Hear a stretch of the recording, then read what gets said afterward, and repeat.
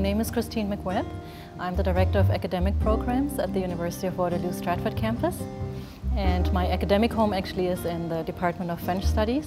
When I came to the University of Waterloo in 2003, I started working with a colleague who is now retired, Delbert Russell. And he ran the Margot research project. And through that, I have moved into what is called the digital humanities. Digital humanities, in my view, is actually a two-pronged area of research. First of all, there are those that study the impact of the new media, new technologies and digital tools on what humanities and social sciences researchers and students do. And then secondly, digital humanities, to my mind, is also tool development for humanities and social sciences researchers and students. Through my research, I moved into the Stratford campus as the Director of Academic Programs and now combine the two.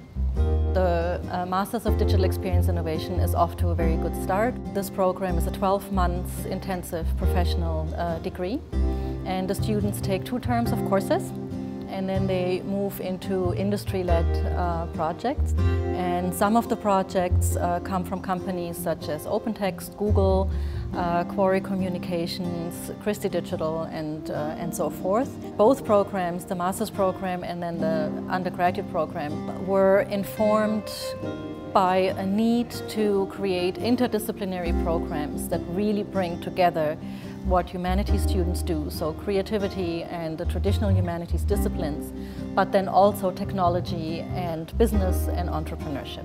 The idea is to have graduates that are not necessarily a specialist in either marketing or programming or in design, but people that are able to talk to all these different groups of specialists and are then able to effectively manage projects once they graduate and work in companies.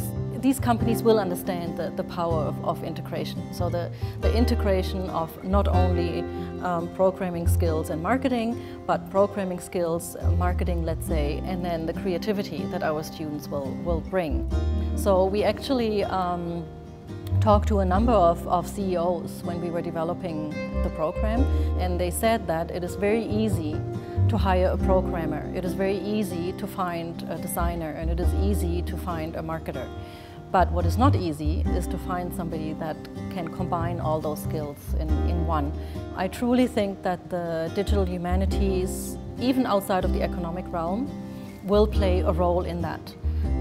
What I mean by that is that the digital humanities will, in a way, be a trendsetter in a new curriculum in the future, where interdisciplinarity will have a much more central role than it does at present.